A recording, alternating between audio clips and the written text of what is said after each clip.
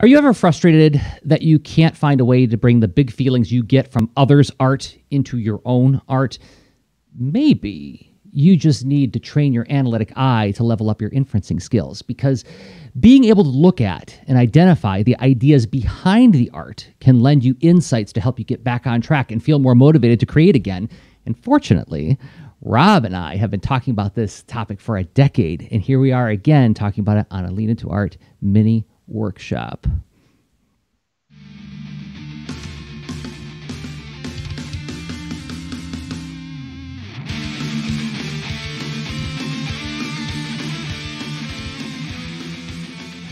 Welcome to this Lean Into Artcast mini workshop episode where we explore an art or creative task and demonstrate how we think about it and work on it.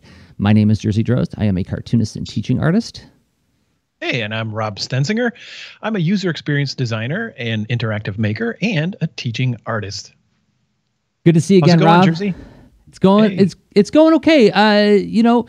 We're going to talk about this whole this concept of the analytic eye, and it's some language. It's a metaphor we've been using for a long time, but we've never sat down to really talk about like how we develop this idea or how we put it into use. Like, how do you do analysis? So we're gonna and why even do it? Because like there are some trade-offs. It's harder for me sometimes to get lost in story because I'm constantly anticipating what the storyteller is promising with every choice they make.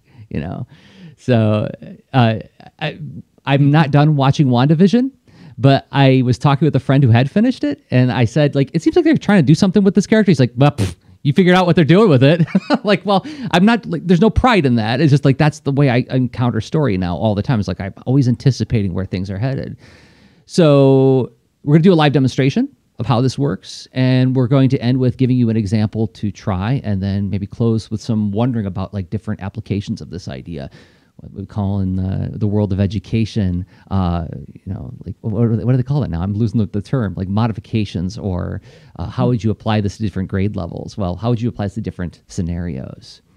So I'm excited to talk about this with you. This is, clearly we've explored and practiced this for a long time and talked about different trade-offs, but this is an actual learning module. This is how, like, we're saying, like, you've set this up, so this is a way to practice this skill, to make it practical, to not just be like, oh, these are interesting perspectives and how you're sort of maybe just watching us put it to use, but this is how you could put it to use. So I think I'm excited because I remember first encountering this long time ago in your micro podcast, and it's been very useful. So how exciting to help share this. Well, I'm glad you're excited, but if anybody else is wondering who this is for, right? Well, maybe it's for Rob, but not for me. Rob's one of them thinking types. I'm one of those feeling types. I think we're all thinking and feeling types as I talk to this imaginary person. But I have an anecdote that explains who this is for, okay? It's like, I was once sitting across the table from my collaborator, Tom Root, who I worked on a number of comics projects with in like the late 90s, early 2000s, leading up to Pay-Per-View, my first miniseries. And I was beginning to work on what was going to become my first graphic novel, The Front, Rebirth. And I was trying to explain the main villain to Tom. And I went on for like 2 minutes. And I wasn't saying anything. I was like, he's kind of like this, but he's kind of not like that. And he's kind of like this. He's kind of like, he feels big, but he feels small. And he's kind of angry, but he's not so angry. And then Tom was like, Tom was the best collaborator to be this implacable Jack Kirby, force wall of just looking at me and not giving me any emotional response. And then finally quietly saying, you don't know who he is, do you? And I was like, no, I don't. And looking back, if I were to describe what was happening there, is I had a feeling of what I wanted that villain to be. I had this is what the character feels like when I imagine him, but I didn't have language to put to it. I couldn't articulate it. And if I can't articulate it in that kind of setting, how the heck am I going to articulate it in the story? Now, maybe my first language is visual and I can do it that way and I can intuit it. Maybe. But wouldn't it be better if you could also speak in another language too, so that you can check yourself on this and add more what we talked about last episode, informational redundancy into the story so that it's unambiguous, right? So there's that. It's for anybody who makes creative stuff. I think the analytic eye can be of function to you. And then somebody might be anticipating as they walk in, like, well, you're talking about art critique. I'm like, well, I would say this is related to, but it is distinct in that this is not about deciding whether or not the work is successful. When you're analyzing somebody else's work, now you're just analyzing what made it work on you just now. What did they do so that you felt something? So this is about identifying what moves you and putting it in an analysis bucket for future personal use, which is different than art critique, right? I agree. I would call it art architecture. Oh, so, yeah. I mean, because you're trying to discern patterns and in concerns to create blueprints to construct something intentionally, and that sounds like the behaviors and ideas of architecting. That's very cool. I did not make that connection. I'm so glad I do this project with you, Rob. So how about we take a break and then we'll come back and like actually demonstrate the skill of the analytic eye. What do you say? I love it. Let's take a break and then jump in. Okay, so if the work we do here at Lean Into Art helps you to think harder and do more successful work on your own, a great way you can thank the show, thank the project, is by supporting us on Patreon. Patreon.com/Lean Into Art is the website. It's a way you can support us on an ongoing monthly basis for as little as $1 a month. I want to thank 5 people who have been doing exactly that. Matt Zolman, thank you, Matt. And Ben Hamilton, thank you, Ben. And Susan Marks, it means a lot to us, Susan. Sarah Loutfi, thank you so much, Sarah. And Ashley Knapp, longtime supporter Ashley Knapp, thank you so much. You can join them all at patreon.com/leanintoart, where you will find all the shows we make, as well as the extra leans, the shows we record only for people who support us on Patreon, and get you access to the Patreon-only section of the Lean Into Art Discord, which is our chat room, time-shifted conversations between episodes. And we just recently launched with a low introductory price of $10, the Lean Into Art Labs. Have you found the gentle creative project pressure of a due date or demo day useful? The Lean Into Art monthly 90-minute lab session is a place where we host creative group professionals developing their projects. We'll be there to encourage you to find new possibilities, and it's a place to work in the presence of others, whether you choose to share or hang back. Each session, held on the third Thursday of every month, is facilitated by one of the 2 hosts of Lean Into Art, and both Rob and I have decades of experience in teaching and facilitation of creative groups and processes for all kinds of projects, and that's at patreon.com/leanintoart. You can check out the monthly labs there. Thanks to everybody who supports us there. It means a lot to us. It really does. Thank you so much. And just to mention and add on, third Wednesday. There's Did I say Thursday? I keep doing that. It's alliterative, and I don't know. Maybe we should change the schedule. No, but, yeah, it's the third Wednesday. It's the curse of alliteration, and it's wonderful when you can have that, because it's another way to sort of double encode and add a little bit of flair to something that makes it easy to memorize. But we don't have that working for us in this case. So yes, I also had it written down wrong in the copy. So I just updated it to say Wednesday. I will do it properly from now on. The third Wednesday of every month is Lean Into Art Lab. Okay, here we go. Time to teach. Oh, yeah.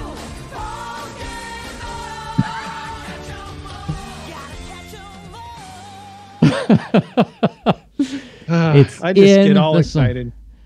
It's talk about encoding. That's right there in the intro. You teach me and I'll teach you.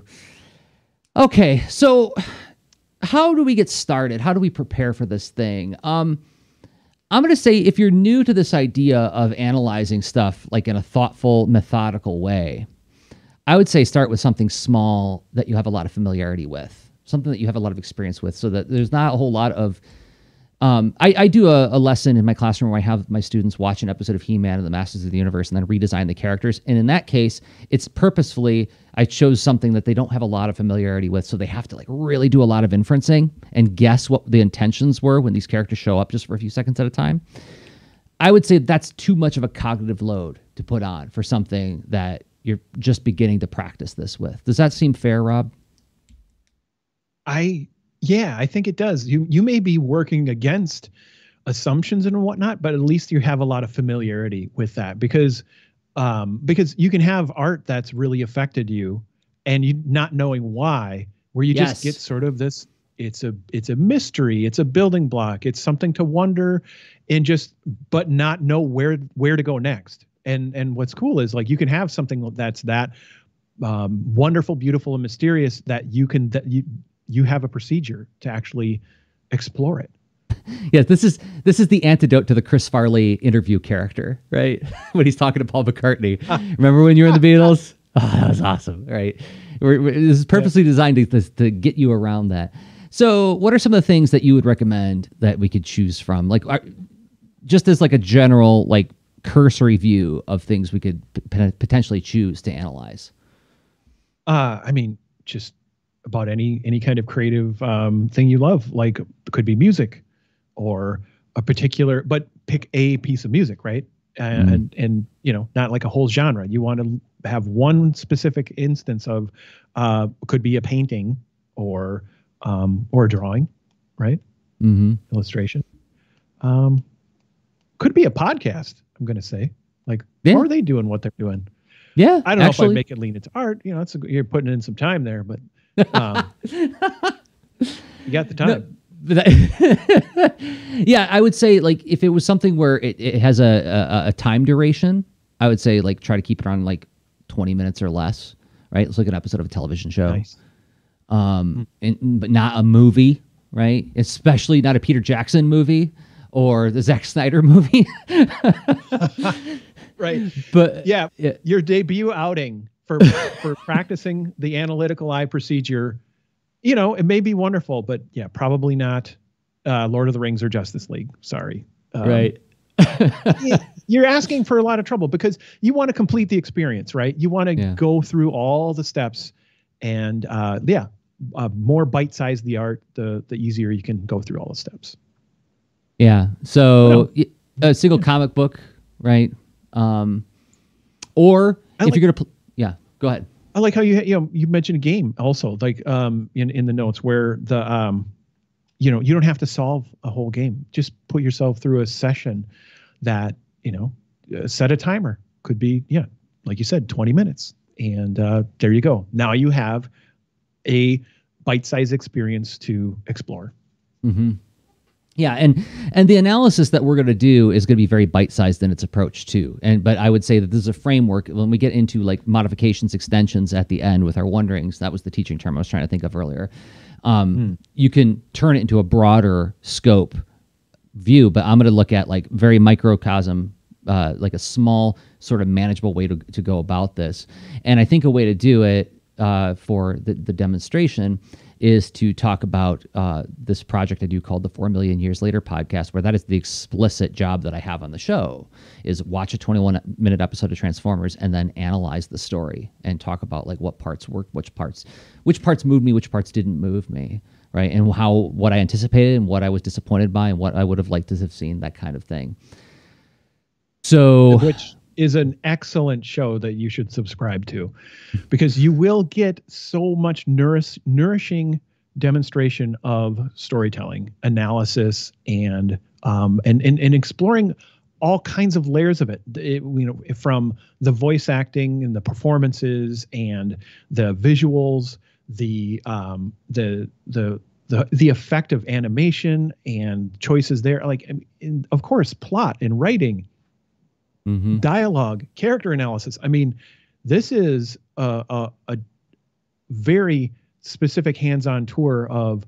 I mean, it's like a story workshop every episode. Yeah, it kind of is. So I want to talk specifically about episode 7 of the podcast, which was where we talked about an episode called "Fire in the Sky," which this wound up becoming one of our longest episodes because I had so much to say in it.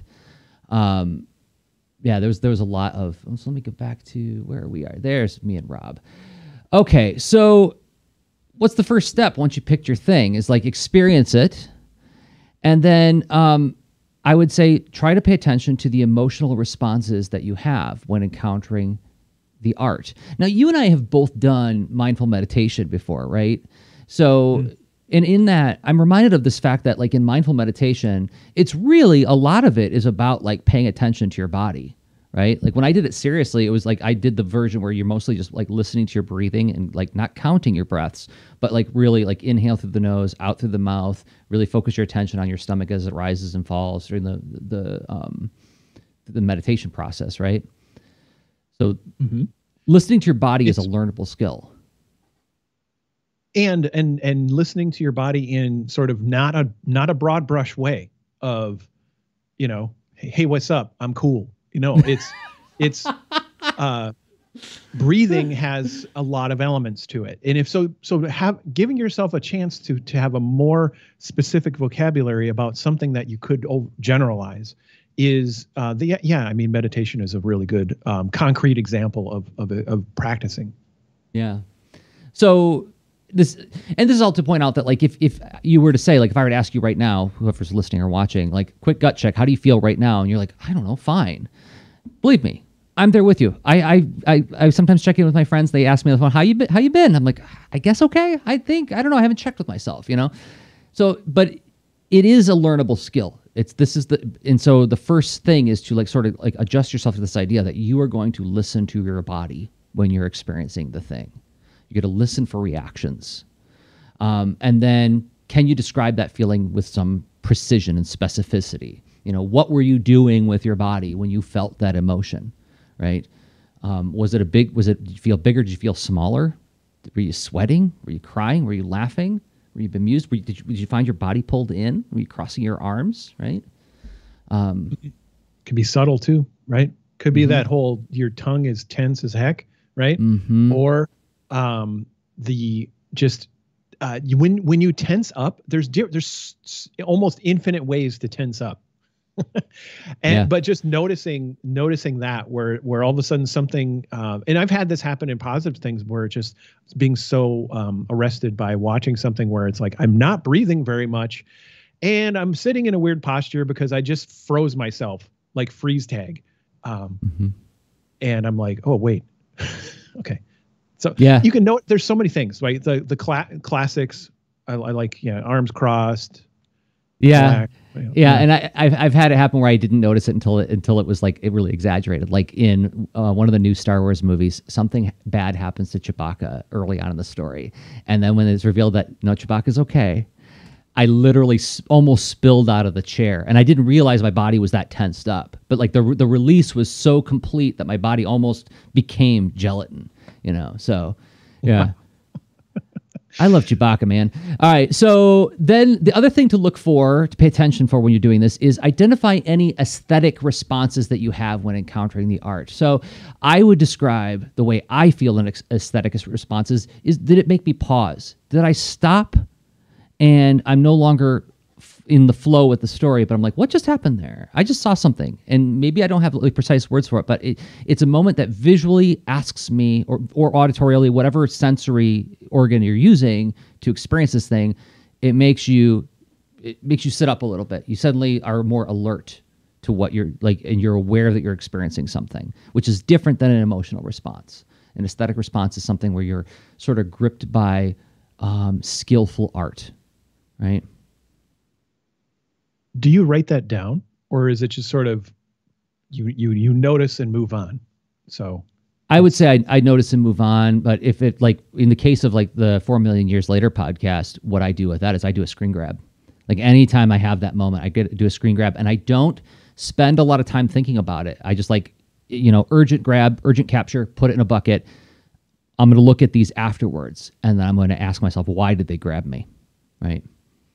So it's a little bit, it's like a scrapbooking kind of thing, but it's either just making a special moment to hold into your memory, better than if you didn't let that become a real moment, like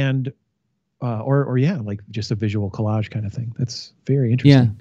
Yeah, and obviously it would be different with audio, right? So it might be something where you just like take a quick note, like at this timestamp. Right at this time, where like when it switched from this to that, when Eddie Van Halen started doing the finger tapping, right? Whatever it is that like makes you stay. Did I just see you, Rob? Yeah, sure. Sure. So first time I heard Eddie Van Halen, finger tapping, I'm sure I sat there with my mouth agape. I was like, and just. Whatever. I'm like, wow, someone took up residence in my brain and held all the attention, said it's mine now. Yeah. So Yeah. So whatever the creative thing you're experiencing, it's when you notice that they've gotten all of your attention. They've made you more focused and you lean in a way. So with that in mind, let's go through. This shouldn't take that long, actually. Is the middle the making progress steps, like the sort of like once you're midway into it, you're experiencing the thing. The frame that I think would be functional for this is to ask yourself what came before, during, and after the emotional or aesthetic arrest. Okay, so whenever you felt the feeling or whenever you felt yourself pause, what came just before that? What was happening when you were arrested, either emotionally or aesthetically, and then what was there anything that is related to that came immediately after that? This tiny little window of experience in that moment. Let's just do a quick spin around and look at all the details when we're in the midst of that feeling. Does that make sense? Oh, it does. I love these ideas that it's a whole vocabulary coming out in this episode. It's like we're making concrete this thing, and I love it. A window of experience of having a before, a during, and an after. Super useful. Right? And yes, and yeah, when we get to extensions modifications, we'll see how that can be much more broad. But I think that for if you don't do this a lot, this is the functional way to approach it. So with that in mind, how about I switch to putting on the episode Fire in the Sky in the background, so we just see like the context. And so I would say, what was an emotional response? We're looking at it right now. Starscream is ordering Skyfire, this new Decepticon, to literally assassinate defenseless Autobots, right? And the tensions rise. Starscream gets angry. He's like, "I'm ordering you to do it," and Skyfire says, "I will not. They've done no wrong." And so Starscream turns on him. So what came before? So in the story, so here's the shot. He shoots his friend, right? And then even the Autobots are like shocked, like, "Oh, I can't believe you did that." And then Starscream turns on the Autobots and murders them. Then they go to a commercial break, right? This moment when I was a child, like, really hung in my head. And I didn't know why. I didn't really think about it all that much beyond like, oh my gosh, that was amazing. That was so upsetting and so powerful. So let's look at what came before, what came during, and what came after. So what came before?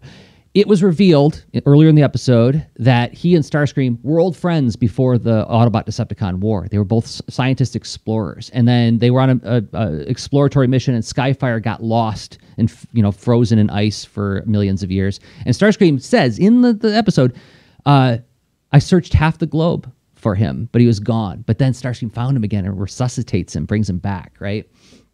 So you have a friendship between these two characters and a trust. But then what came during? Skyfire refused his friend, citing his function as a scientist. I'm a scientist, not an executioner. And what came after? Starscream, feeling betrayed, shoots and wounds him almost fatally. Okay? So now it's time to analyze. I looked at what came before, what came during, what came after. Let's break it down and unpack it to find out, why did this moment make me feel these big emotions? So you have old friends reunited in a new context. See, we're abstracting this out now, not talking about the specific details of Starscream as a jet and a Decepticon, and Jetfire is a bigger jet, or Skyfire is a bigger jet, and he's white and red. None of those details matter. We're abstracting it out to just like sort of like the broadest possible facts. Their old friends reunited in a new context. One friend has changed, though, right? Skyfire is still a scientist, but Starscream has changed his function to being a warrior, right? And the restored friend has to find his way in this new situation. The one person he could trust is behaving strangely, right? He says to Starscream, he's like, "Are you happier being a warrior than a scientist?" And Starscream's like, "Oh my gosh, yeah, it's way more exciting." And Skyfire's like, I don't get it. And he says repeatedly in the episode, "I don't understand." And so the restored friend has only one thing to fall back on, his principle, right? He says, "My function is to further science and learning." Well, that's his function. That sounds like it's imposed from the outside, but he keeps talking about it like it's an inner principle, right? This is something he believes in. And so he has to go to his principle to make decisions.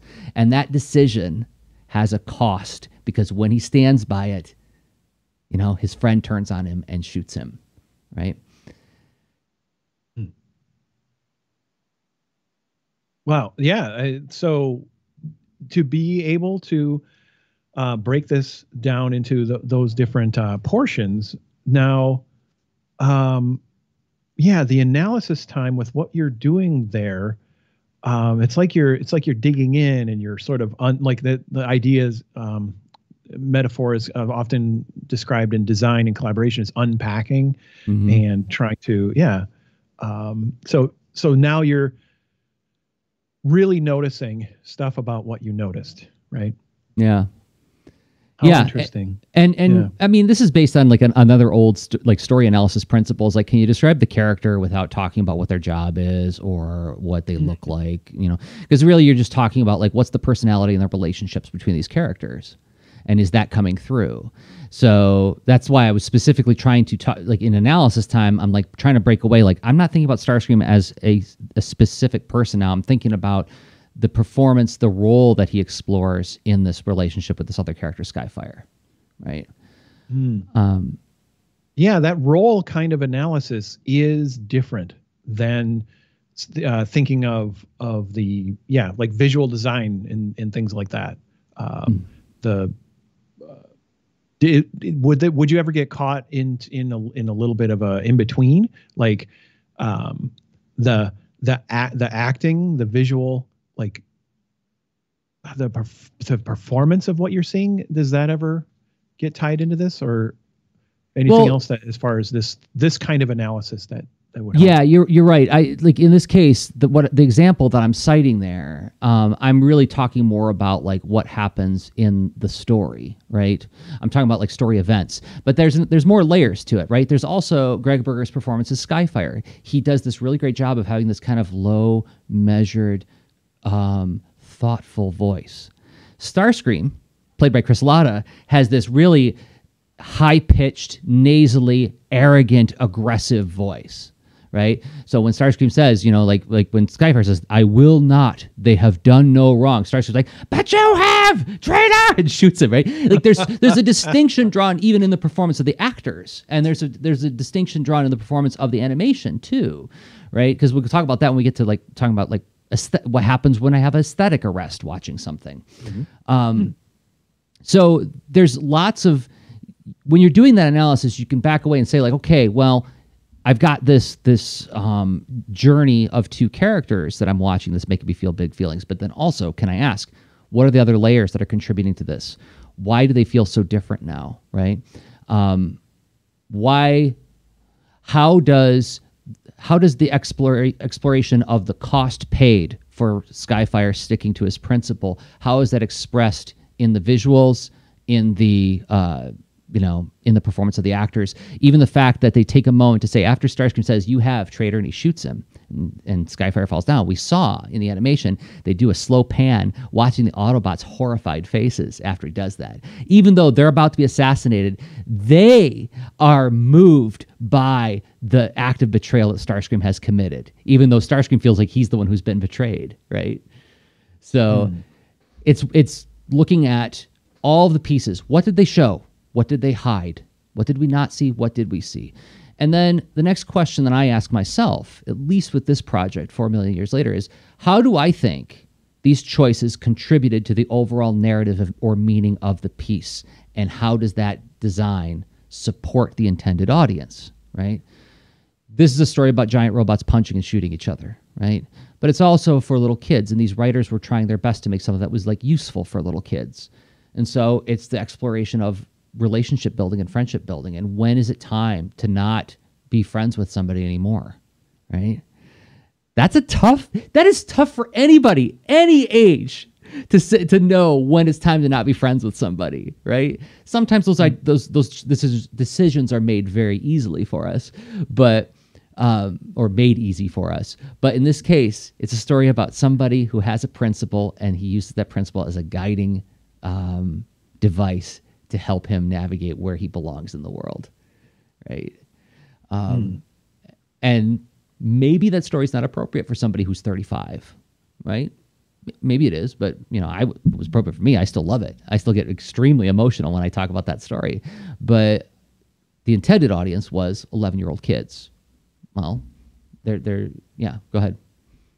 Yeah, I mean, okay, that's an interesting question to have come up, and noticing what you notice, and also like adjacent things, which I'm sure we can get into in the modification aspect. But I think that is interesting and useful, because if you're trying to understand this, and you're going to just instinctively have some questions. And like you said, well, is this appropriate for someone, that's out of the target age group for this, media? And it, I mean, interesting question. And then, so some stories that's like, you could, would say like, oh no, I need to have that.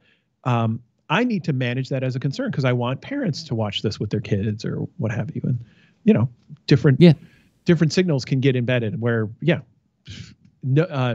noticing new things about prior things you'd experienced. I mean, of course, whenever stories have older characters, now I'm learning way more from those characters. That is like, oh, look at that, parallel perspectives going on. Anyway, kind of related, but it's like there's layers, and as you observe and infer and notice and sort of describe how your experience of experiencing this, I think it's interesting that you will have other questions come up and worth noting. In my opinion, I would for sure write that kind of thing down. Yeah, and those questions naturally come up for me, because part of my goal with this kind of analysis is to gather information that I could potentially act upon in my own work later on. Understanding how, like, the underlying structure and the purpose of these visual choices, character action choices, and performance choices gives me more tools in my pencil case to employ on the and again, that's another reason why you abstract it out too, is that because it's like, I'm not just going to say like, well, I want to do a story like that, so okay, I got the story about a guy who's a jet. I could tell the same story, but like with very different kind of creatures and contexts. Anyway, so I want to talk about aesthetic too, like aesthetic, because there's this, again, using the Transformers only as a case in point, a modeling exercise, is they almost eternally re-release different editions of Optimus Prime and Megatron toys, where Optimus has an orange axe hand and Megatron has a purple chain and mace hand. Have you seen these, Rob? I have, yeah. They come out enough that where it's like, it seems like everybody's hung up on this one moment. It was like 3 minutes of animation in the very first episode where Optimus and Megatron fight on a dam, and Optimus pulls his hand to his arm and out comes this glowing orange axe, and Megatron does the same, but it's got this purple mace. It never happens again in the series. Never. But it's become this emblematic thing where if you make a fancy edition of an Optimus Prime toy, he's coming with that axe. And it can only point to the fact that to a generation of fans, that moment aesthetically arrested us. We were all captured by how visually cool it was to watch that fight on top of that dam. Otherwise, why else would they come with those accessories every darn time they re-release them, So that's what I'm talking about, is this idea, like there's these moments where something, like we described it, like where it captures your attention. So going back to the episode, let me go to this moment. This is like a moment where I experienced some aesthetic arrest in the episode, which was where Megatron and Optimus are fighting, and then they grab from this giant crystal, pieces of crystal, and start sword fighting.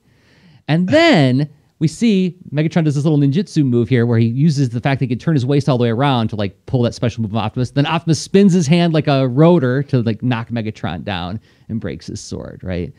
So okay, I had my moment of rest. Like this is something where I talked about this moment among friends for decades afterwards. Remember that cool sword fight between Optimus and Megatron? Wasn't it amazing? You can look at the animation. It's okay.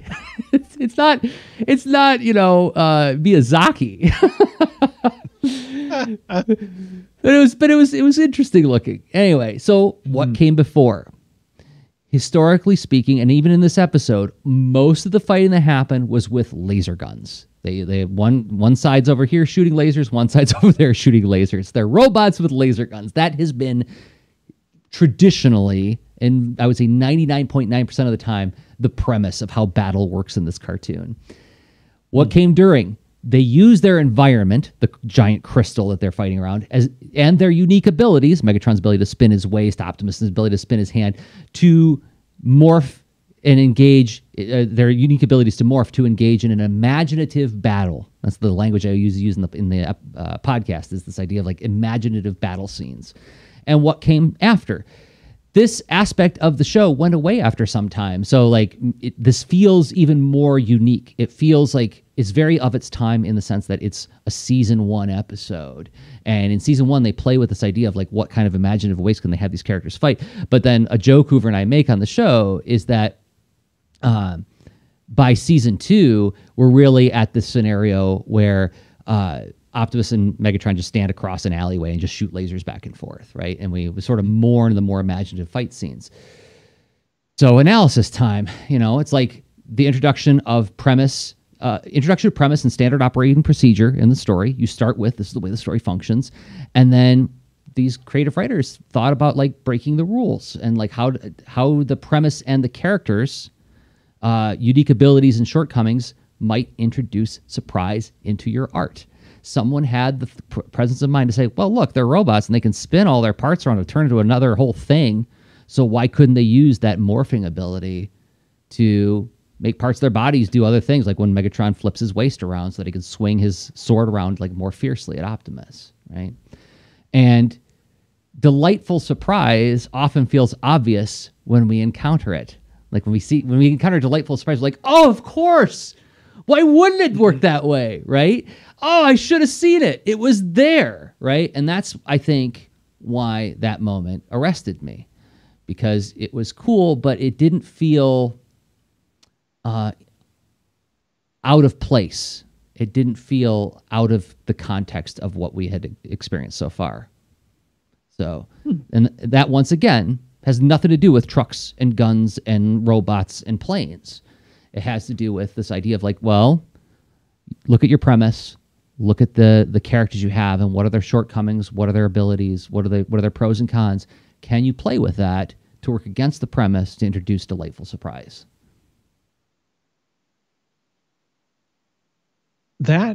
Okay. It's really, you have a whole lot of really useful vocabulary and observations that you layer on it, right? Where you can go from the wow, I just said wow, I saw a thing and it's like it's affecting me, but then notice like, well, there's not as much to this as far as like areas of concern I could analyze, that the information that's being transmitted, it's a sword fight, right? But in a certain context, it's having an impact. And so yeah, aesthetic choices can have impacts, and that's an incredibly useful thing to point out as a kind of thing to analyze, and just sort of, but yet an aesthetic impact can still have a lot of parts to it, right? Where you're describing in a way the context of the audience, right? What you experienced before feeds into the contrast of like what the surprise. It wouldn't have been surprising if it was always an option before. Mm-hmm. So like, how do you go to something that is like, if you're asking yourself why I like this is really compelling for me, but there's not a lot to it. It's aesthetic, and that's good. I want to do aesthetically interesting things too. And that's, anyway, it's like a useful portion of the analysis, because again, like I pointed out how there's in a way you're like pointing out architectural patterns for storytelling, mm-hmm. and then part of architecture is the design of what is then layered upon this other stuff, right? Because that fight out of nowhere would have probably created a moment of aesthetic arrest, right? Mm-hmm. But that fight in the context of the story, and then all of a sudden, it's a punctuating, clever thing. Right. And putting it in the context of what came after in a broader sense of like, when I watch other episodes, I understand now why, say, the Insecticon syndrome, just naming an episode out of pulling a name out of a hat. Like now I know why that one, I don't remember the battle scene because there was nothing that grabbed me the way that surprise grabbed me as a child. Right. So, and then I look at that other episode and it's literally them standing across like some kind of chasm, shooting lasers at one another. And Hoover and I even, sort of like start to do send-ups about it where we'll like do a screen capture of the wide pan of just like still Autobots standing there holding guns, and just the only thing that's animated is the lasers coming out as they're doing a pan. It's like, okay, well, we're at a different level of animation now. We have a different budget that we're working on. We have different writers who have different tastes and different assumptions about this series. So how does that all contribute to this to make a different product, right? So like this is the kind of way I'm thinking all the time when I'm consuming media. Is I'm watching what is happening on the screen or what I'm listening to or what I'm reading in front of me, and I begin inferring and predicting what was the purpose of putting that there. Like, especially if it grabs me, if it gives me pause, either emotionally or aesthetically. And then I go through that little cycle of, okay, what came before, what's happening right now, and what happened right after that. That'll give me some kind of clues to begin peeling this apart. In other words, I'm doing a very, very narrow context gather. Right? I'm walking with a very small basket going, context, please, give me some context. And then I put it in the basket so then I can put together some larger meaning out of like why this thing arrested me. So what do you do with that though? Right? So I don't know. Do you have any thoughts on like ways to put that into action? I know you do the same kind of analysis and research. Well, it's, yes. I mean, for every kind of creative discipline I practice, I try to be intentional about, well, okay, I need to create, I'm creating an article. So I'll be thinking about it, pulling this off with prose and writing, or creating an illustration, accomplishing, a lot of things with a single image. And then drawing upon this, this practice of analysis is what helps me have a vocabulary and references to then incorporate. Well, okay, I understand the goals. How am I going to get there? And this lets me collect how. And that's, yeah. I mean, that is, I think, like it lets you not be stuck. It lets you not be looking at a blank page and saying, what do I do and where do I go? It's you have architectural patterns in your own collection of sort of story and visual solutions to get you to accomplish an outcome. So where what are you thinking as far as you talked about, you demonstrated, explored the procedure of the whole, noticing and the before, during, and after, a couple examples of that. Where do you want to go next with that? Well, I thought we should conclude before we take another break with this whole, and giving everybody a way to practice it themselves, is that I think something we both do a lot, and we talk about a lot in this podcast, is reflection. A way to integrate and synthesize the experience is to reflect on it in some kind of meaningful way. And that reflection can take a lot of forms. We do all kinds of reflection individually through this project called Lean Into Art, right? So do you write it down in a journal? Do you do like a little audio recording into Otter.ai? They don't sponsor us, but they should. Do you make a microcast out of it, right? Art Sound Off will be here before we know it. Boy, wouldn't it be cool to do that as an experiment, is do like a story analysis, 30 days of story analysis, or music analysis, food analysis, whatever it is. That's a really good point. Yes, I get that now, where I do want to capture. If I learn a thing from this practice of observing and whatnot, I want to make it easier to remember. I want to sort of nourish future me with this insight. And so wherever makes sense for you, could be a notebook, a scrapbook, a series of screen captures.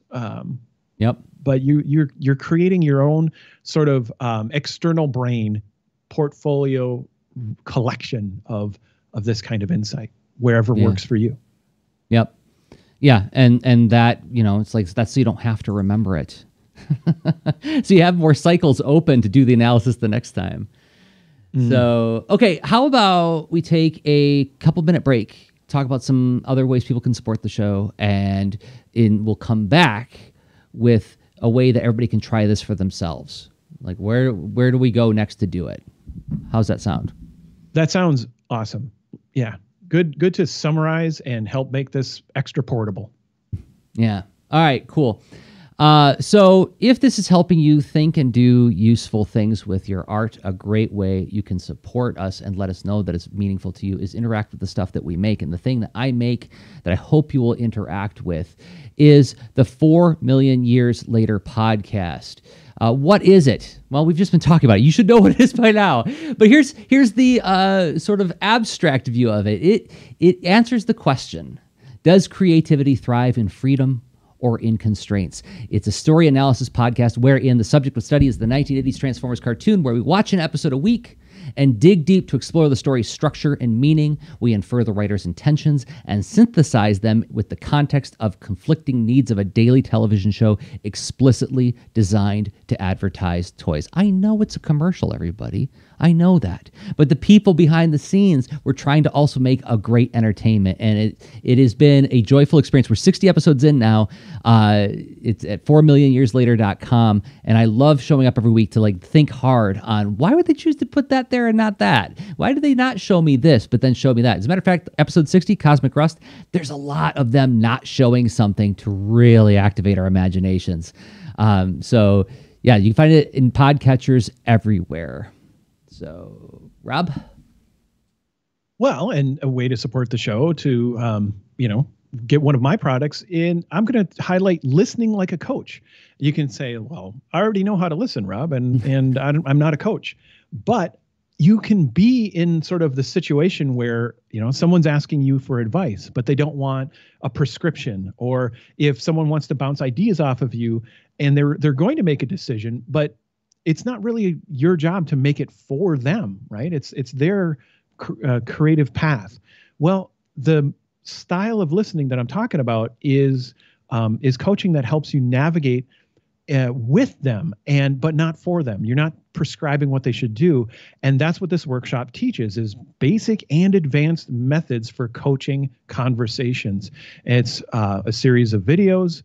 It's a little over an hour long, and it includes some activity workbook stuff, and you can connect with your own experiences of when listening's worked for you and all that to really make this concrete and practical. You can get your copy of Listening Like a Coach at gum.co/LLACWS. That short URL is gum.co/LLACWS, and get your copy of Listening Like a Coach.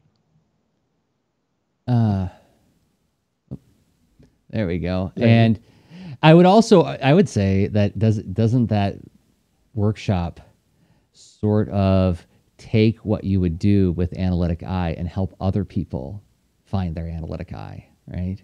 Helping them. It's very much. Yeah. It's another way to practice being fluent with.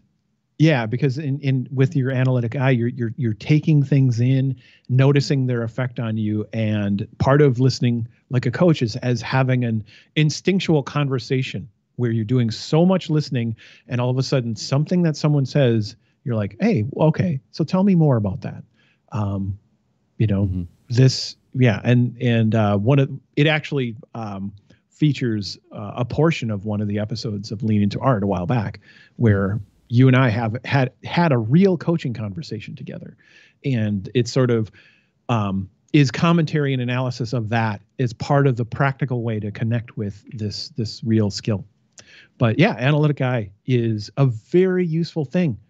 Like when I noticing that the dynamic, so you collect these dynamics and building blocks and stuff, and so for me, I mean, I've practiced visual design, storytelling, interactive design and development, and UX, whatever, all these different things.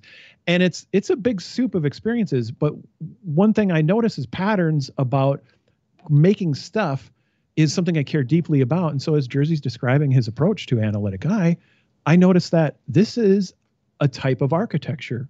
It's a type of architectural skill. Mm-hmm. So that I think is useful where you, yeah. And if it comes up, I'll make it more concrete.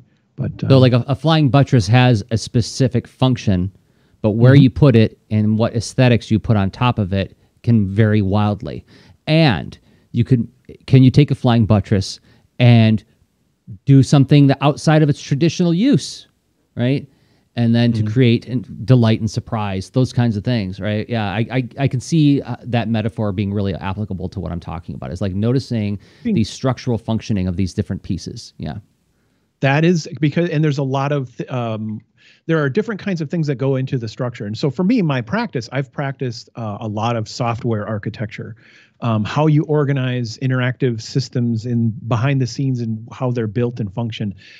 That's where I'm drawing that metaphor from, but also, you know, a little bit of casual study of actual architecture, you know, like physical building stuff. Mm-hmm. But practical experience is mostly software architecture, because so like you mentioned the before, during, after. So the dimension of time in analysis is powerful. The dimension of place in analysis is powerful. So noticing like the literal or conceptual landscape and where things are and how they're placed and how they're used. Noticing the roles of people, noticing the behaviors you expect in those roles. And, you know, and like, I was like, wow, this is totally, anyway, the concept after concept to me, in my biases, seem like we're teaching in a way a kind of a discipline of story architecture, and not to the but what's interesting, it's not the prescriptive of and then here's our exact approach. It's saying like here's how you become you develop your own architectural vocabulary for story. Whereas a book like Robert McKee's Story is very much his specific architecture for story. Right. I was just gonna say, yeah, we're not doing Save the Cat here. We're saying here's how you write your own Save the Cat. Right. Right. Save yourself. Save your ideas. You get save your analytic eye.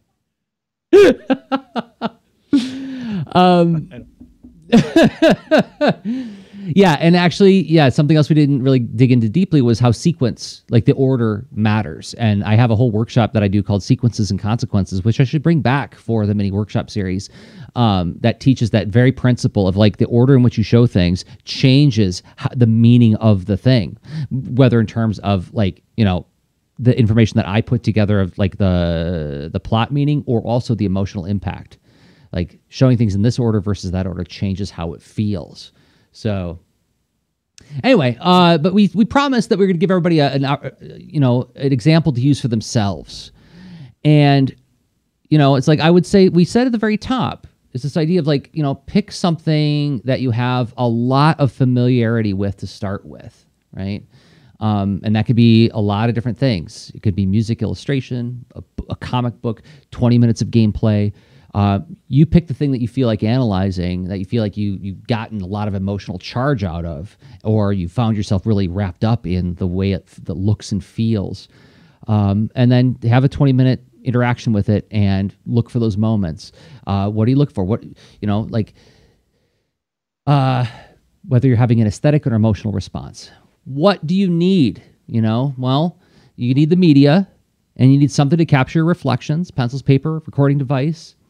Notice when you're feeling an emotion, notice when you pause to enjoy the skill, and then ask yourself, whenever that happens, whenever there's that spike in your cardiogram, you know, what came before, during, and after in the art. And then capture and reflect. I would even suggest it might be a good idea to just like take a walk and think about the experience first before you commit it to something, if you have the space to do that. But if you don't, jot it down someplace, capture it in a journal, capture the reflection somehow, and then even better yet, talk about it with a friend or people in your community. Have a conversation about it, because that to hear how they respond to your reflection will give you some more information about, like, you know, how well you're articulating that reflection. So, so that, I mean, I don't know, like, how do you feel about this? And the analytic eye, you demonstrated how other people can do it. Like, and it wasn't just putting it to use in an application. And so, one could infer and observe that process. Yeah. But Yeah. So like how do you like use it in your work then? Right. Well, I mean, yeah. So sure, exactly. So,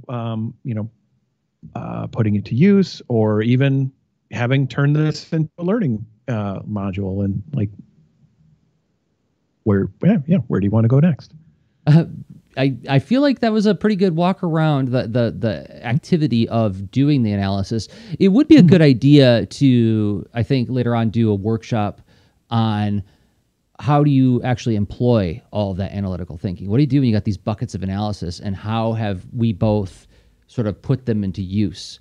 Because of the thinking I did about this, I can now do that, right? And I would argue, to put it succinctly, and if people want more on this topic, they can always message us on our Discord, leanintowart.com/Discord, in the comments channel. Let us know if you want more of this. But I would say the fact that anybody who's read my comics, and if you've ever felt like my characters are very vibrant and unambiguous as to what they want out of life and how they feel about one another, it's because I've done this.